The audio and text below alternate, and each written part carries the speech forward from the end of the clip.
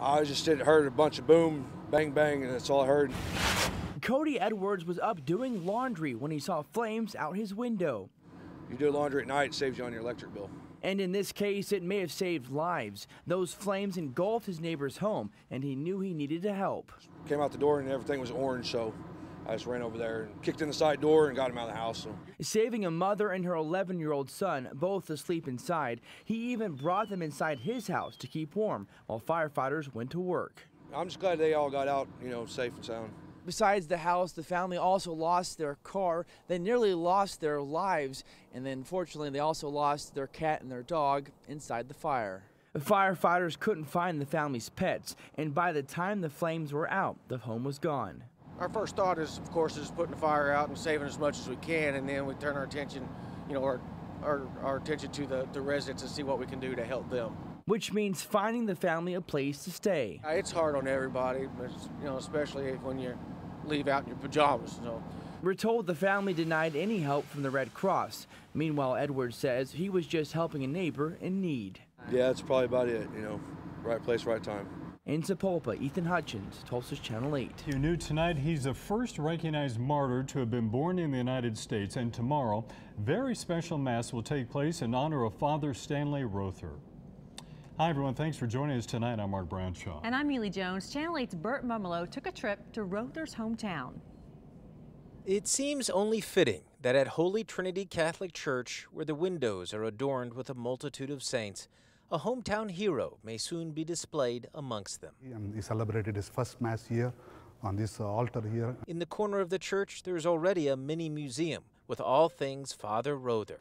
And the other facts, he's got his pipe. A priest in Guatemala for over a decade, he became a marked man for his work with the poor. In 1981, 3 armed men raided his church. They ended up shooting him twice, once in the temple of the head, and killed him.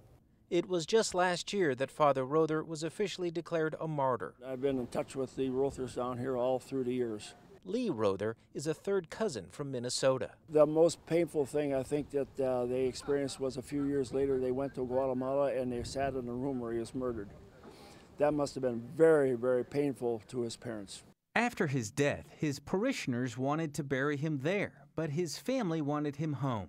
They came to a compromise, with his heart enshrined in a church in Guatemala.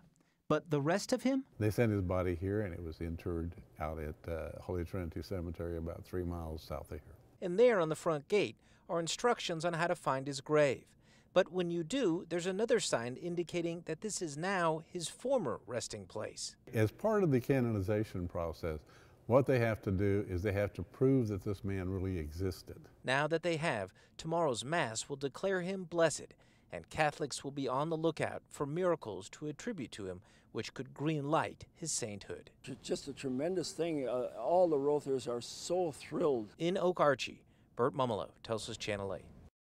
That's the reason why I'm okay with what Tulsa police decide to do. Benjamin Terrero may not look like a crime-fighting crusader, but that's exactly what he is, and he has the videos to prove it.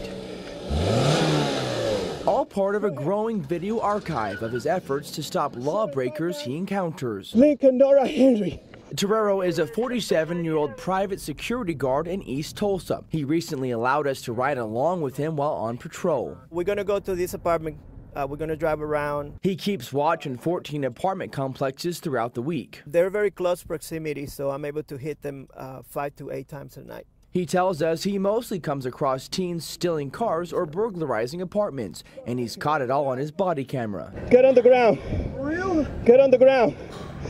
Get on the ground. The dangers are obvious and far exceed the job description of a security guard, but Terrero says the risks are worth it because he knows he's making a difference, catching crooks and often holding them until police arrive. I think I'm needed. I'm needed to patrol these areas, work together with police officers. Terrero was born in the Dominican Republic. He moved to Michigan when he was 14, where he found local fame as a boxer. Then years later, he landed in Tulsa after pursuing his dream to be a salsa singer. In the end, a friend suggested that Torero try to become a police officer. He settled instead on something more possible, becoming a security guard. So they'll come from that side? They'll come from that side here. Benjamin says what separates him from other security guards is his willingness to intervene with kindness. Not anybody can be a police officer. Not anybody can be a preacher. They're about to do weed. 2 careers Torero has rolled into one. He says his goal is not to ruin the lives of those he comes across. If I was gun-ho, I see a gun on your waistband, I shoot you, I kill you. When we go to court, totally justifiable. Thankfully, Torero says he's never had to shoot anyone on his properties. Instead of making citizens arrest, he documents those he detains. Because at some point they're going to come back out on the street.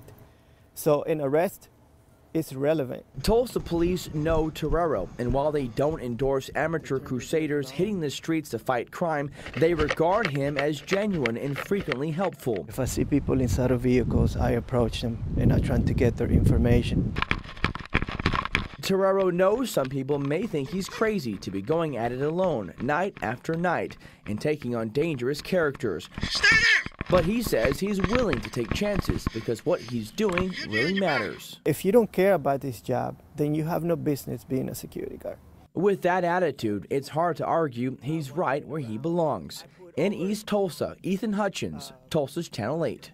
News Channel 8's Angelica Brown shows us tonight that $47 million piece of the pie is in the process of being removed. Angelica. Yeah, Mark, and to be clear, hotel owners across the state back teacher pay raises. They just don't think their industry is the place to be looking for money. Let's check in right now with what our photojournalist Paul Howard is seeing. He is, looks like he is heading from downtown towards South Tulsa, and right now he is doing exactly what we want people to do out on the roadways. He is going below the speed limit, taking it slow, and it looks like others out on the roadways are also doing the same. Last night and early this morning, of course, it was full, but nearly full tonight, and really just spectacular. We've got some amazing photojournalist Paul Howard shot this tonight at the moon, obscured a little bit by some of the high clouds that were moving in. But again, if you feel like you missed the show, it is still out there if you want to check out the near full moon.